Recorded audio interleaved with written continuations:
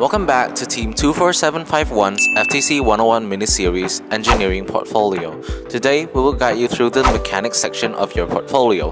This section will showcase your robot's design process, how you work through challenges, and your problem-solving journey.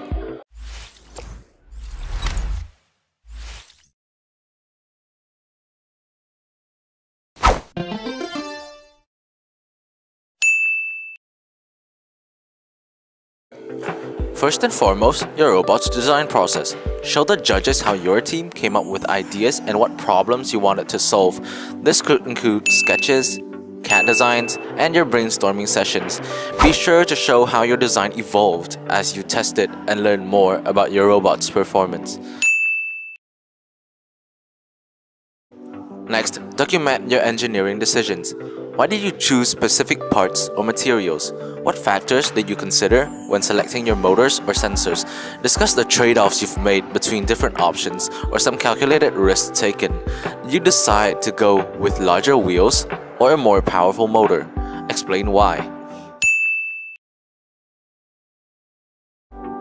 Another key aspect to include is the process of testing and iteration. Document the tests you've conducted, the results, and how you improve your designs based on what you learned. This shows your commitment to refining your robot and how you respond to challenges by making smart adjustments. Keep in mind that problem solving is one of the core values of the first organization and could paint your team in a good light. Finally, include personal stories about your team's journey. Did a particular design feature make a huge difference in the robot's performance or help a team member learn?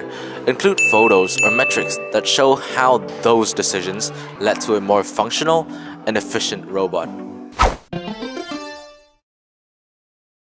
Regarding teamwork, show how team members contributed to the mechanical aspects. Who designed what? Did someone focus on the intake mechanism? Who worked on the lift mechanism? This section highlights team collaboration and how everyone brought their skills to the table.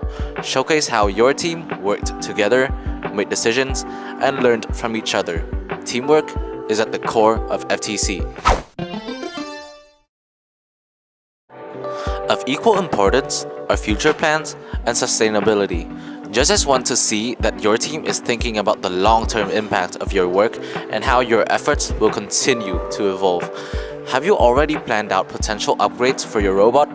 What areas are you looking to improve on based on this season's experience? Share insights and lessons from past seasons.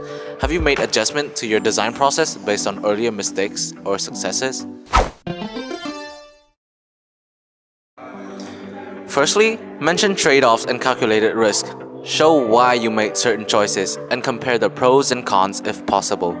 For example, did you opt for light materials at the expense of strength? Did you risk a mechanism with a higher failure rate to get better performance? Explain the reasoning and include visuals to help explain your decisions. Secondly, add metrics and testing results. Numbers are powerful in showing progress. Track cycle times, efficiency, or any measurable metrics like how long it takes your robot to collect or score pieces. If you improve your design over time, create graphs or charts to show those improvements. This data helps justify your engineering decision.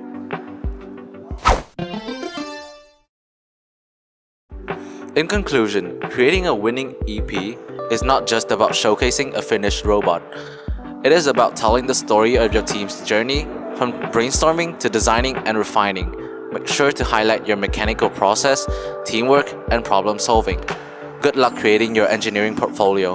And remember, it's all about the process as much as the end result. Thanks for watching and see you in the next episode of FTC 101.